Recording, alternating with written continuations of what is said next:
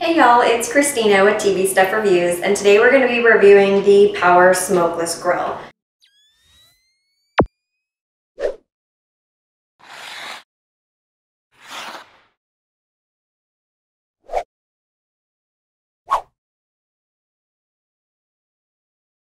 So I already took it out of the bag and took everything out of the wrappers and everything. It was very easy to set up.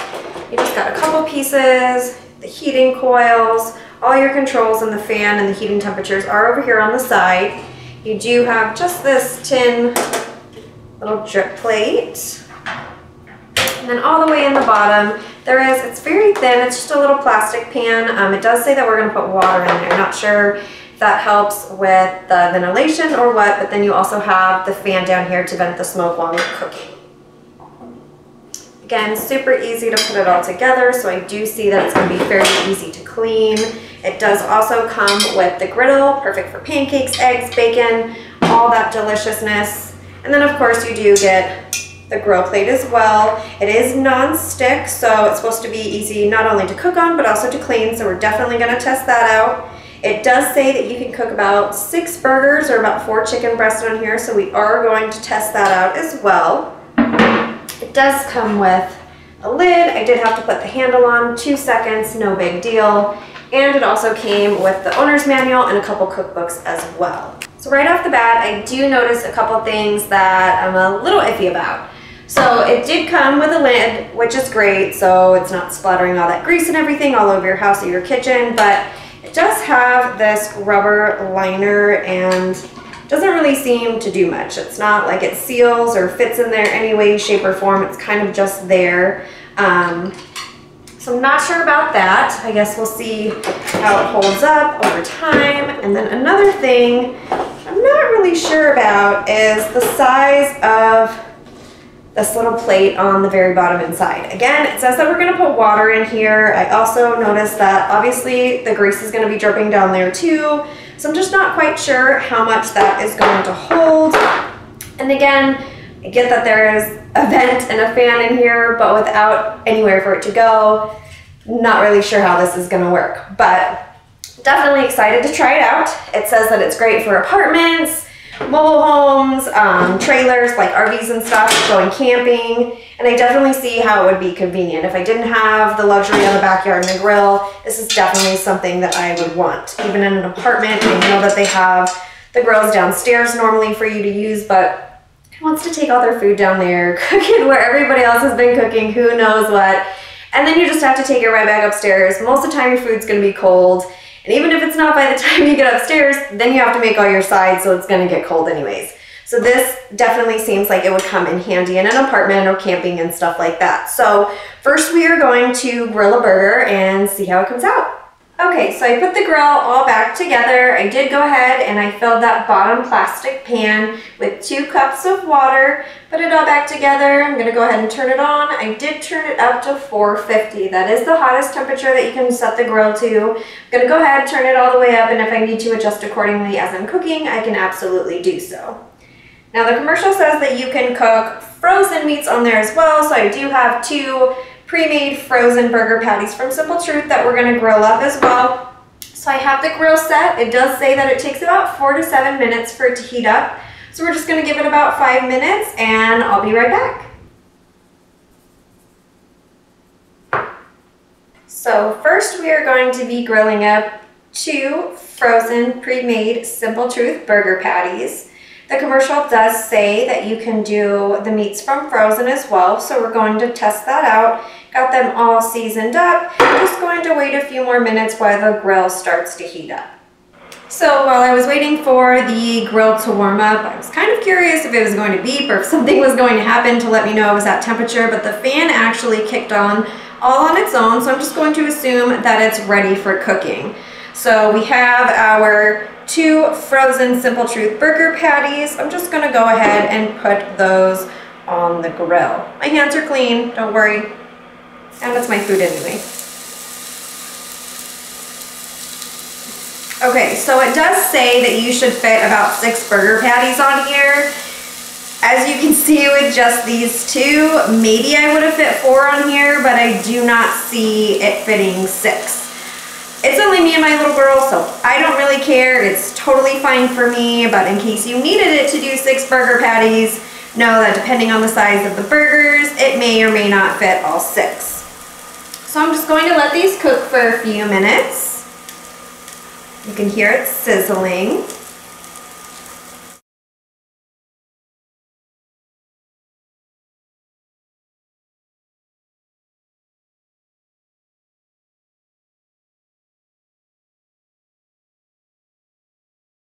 It's been about 5 minutes. I'm going to go ahead and flip these over. Ooh, nice grill marks. I was curious if that was actually going to happen.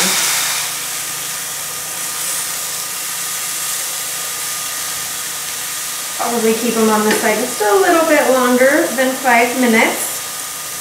First time using the grill, so just kind of playing with the temperature and the timing on how long things need to be cooked. I am impressed with those grill marks though. You don't get anything like that on a George Foreman, not unless you burn it.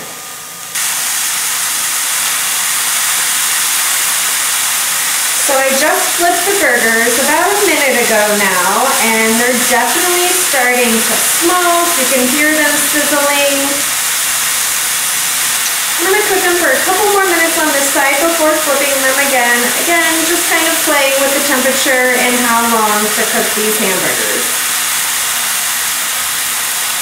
So it's been about 6 minutes since we flipped them last. So I'm just going to go ahead and flip them one more time, see what that other side is looking like. Maybe a little too long, maybe time to adjust the heat.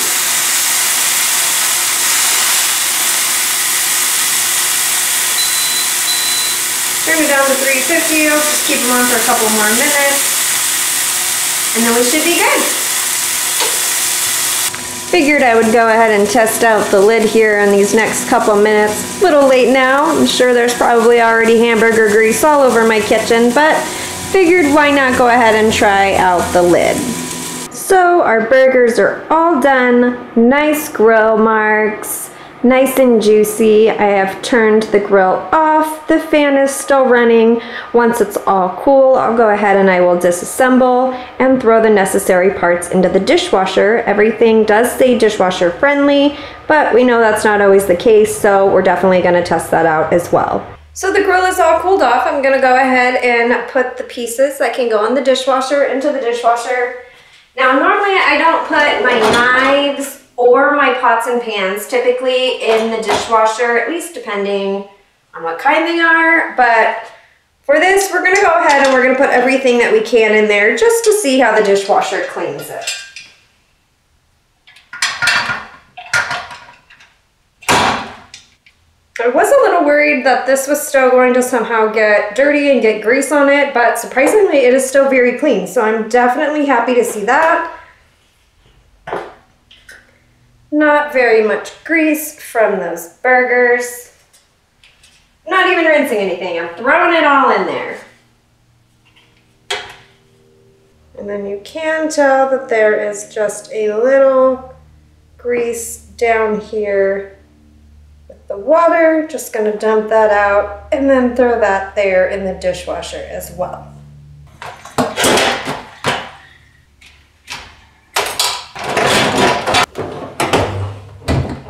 And turn the dishwasher on, and we'll see how everything turns out. Now for the rest of this, honestly, you can hardly see any grease on here, but I'm going to go ahead and just use a wet paper towel, wipe it all down. I do like that there's not a lot of little grooves and things like that on here, so it is fairly easy to just wipe off and clean. The inside still looks nice and dry and clean. Just going to give that a once over as well. Controls are a little greasy. And there you go. So I've taken everything out of the dishwasher and it actually came really clean. Nothing left on here from when we grilled those burgers. Definitely a little surprised if I'm being honest. The lid, same thing. All the grease came off, looks great. There are some water spots, but that's just my that is just my dishwasher. So now I want to test out the griddle plate. So we're just going to fry up a grilled cheese right here and see how it turns out. I already have it warming up, so we're just going to give it a couple more minutes and then we'll get started. Okay, so the grill has been heating up for a couple minutes now. Hopefully it's warm enough. We're gonna go ahead and get started. I've already got the bread buttered.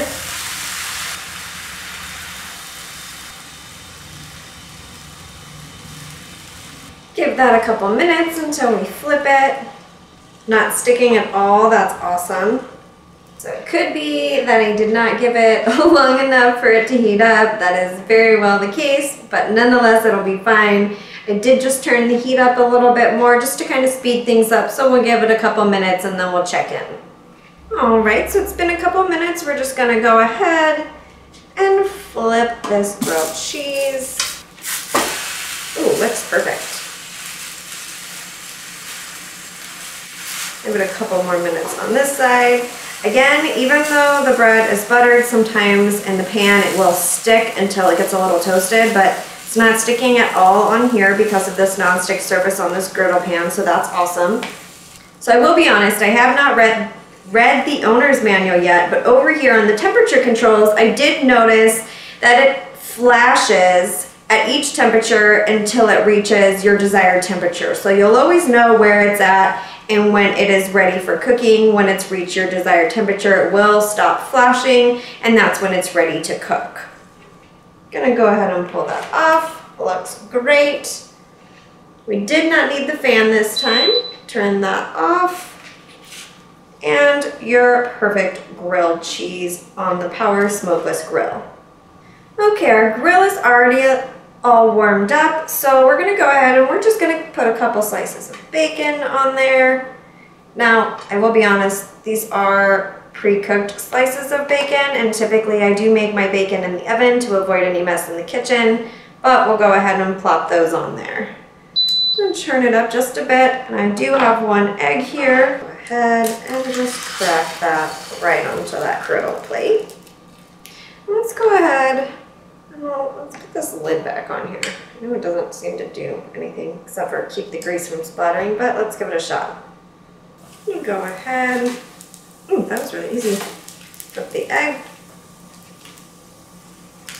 And we'll flip the bacon. Again, it was pre-cooked bacon. I still need to warm it up and get it crispy. Looks kind of like a pancake. I did not put anything down as far as butter or oil for the egg not to stick, but it came right off of this non-stick surface. I do like my eggs over medium, so with the yolk still runny, but no nasty white parts. Just sticking a little bit that time. I'm just gonna assume that's where the yolk was. Go ahead and pull that off. Give the bacon just another second or two. And now this is one thing, if you were doing bacon that was not pre-cooked, you could definitely use the fan to ventilate it a little bit more, and that grease trap down below will definitely come in handy. I did see that it should hold enough grease for about a pound of bacon. I am only doing 2 pieces. I have no need to cook a whole pound, but I definitely can see that there's plenty of room here to fill this surface with bacon, and definitely looks like it would hold that much grease down below. So I'm gonna go ahead, I'm gonna pull these off. Turn off the heat, keep that fan on for a moment, and there you go, egg over medium and some bacon. Okay, so we've now cooked hamburgers, a grilled cheese, bacon, and an egg on our Power Smokeless grill. So now I'm going to try some chicken breast. I already have the grill all preheated, so I'm just gonna go ahead and put the chicken breast on there. I do have only two, well, I guess it's 1.5. This guy's so super tiny, but we'll put them on there anyway. Just gonna season them lightly. Just let those cook up for about 7 minutes, and then we'll go ahead and flip them. So I did go ahead and flip this little one. He's so tiny that he already needed to be flipped. Nice marks for it being on an indoor Power Smokeless grill. So again, we're just gonna give it a little bit longer. And pull him off. slide this guy over here into the middle. And we'll just let him cook for a few more minutes. So another thing that the commercial claims is that you can put a piece of cheese directly on this grill top, burn it on there, and it's supposed to come off super easily. So I would never do this normally, but I have a piece of just regular Kraft singles. Just gonna put it right there on the grill. We'll let that melt and burn on that grill plate, and because of the nonstick surface, we should be able to just scrape it right off. All right, our chicken is done and our cheese is melted onto our grill. So I went ahead, I turned the power off. I'm gonna just go ahead, take that chicken breast off. Nice grill marks. And then we'll give that cheese just a little bit of time to cool off a little bit before we go ahead and peel that off. Oh wow, it really is just peeling right off. Okay, I will say that I am impressed. It's only oozing still because not all of it was dried. But yeah, that came off pretty easily. Just some fresh stuff that had squeezed off from that top, and yeah, comes right off. So that's fantastic. I will say that is impressive. Okay, so we've tried out our Power Smokeless grill now. We've cooked a variety of things on it. We even burnt a piece of cheese onto the grill plates, and that nonstick surface is amazing. That's probably my favorite part, regardless of what I cooked on it or even in the dishwasher. It came out looking great. Nothing stuck to it, nothing got caked on, burnt on, anything like that. Everything pretty much wiped off easily. Really just had to throw it in the dishwasher to really just sanitize it. So that was nice. It's very easy to use. The controls are pretty basic. You have the power button, your different heating controls, and then the button for the fan. I did notice with the heating, since I have not read the manual yet, it will actually blink until it reaches your desired temperature. So as you work your way up from 220 all the way up to 450, and once it stops blinking, that's when it reaches your desired temperature. Everything came apart really nicely. I can say that the vent was not my favorite. It does have that little fan down there in the bottom, and maybe the water is supposed to assist with some of that ventilation as well. But after grilling those burgers here in my house, there was a little bit of a haze. I did notice here throughout the kitchen, dining, and living room. And just the overall smell was not my favorite. So that was definitely a negative for me. I do see that it would come in handy if you lived in an apartment or were camping or in an RV or something like that. It's definitely convenient. The nonstick surfaces were awesome, whether it was on the grill plate or on the griddle. So finally, I would give the Power Smokeless Grill 3 stars. It's definitely convenient, easy to clean, but there were some drawbacks in the taste of the meat. Obviously, you can still tell it was just cooked on an electric grill by the taste of it. And I was not a fan of the fact that my house was still a little smoky and the smell in here was not that great. So 3 stars for the Power Smokeless Grill. They do have deals online where you can just do a few monthly payments if you can't pay for it all up front, so definitely check that out. And there are always upgrades as well. It did come with 2 cookbooks along with the owner's manual, so I'll definitely be checking those out for future meals.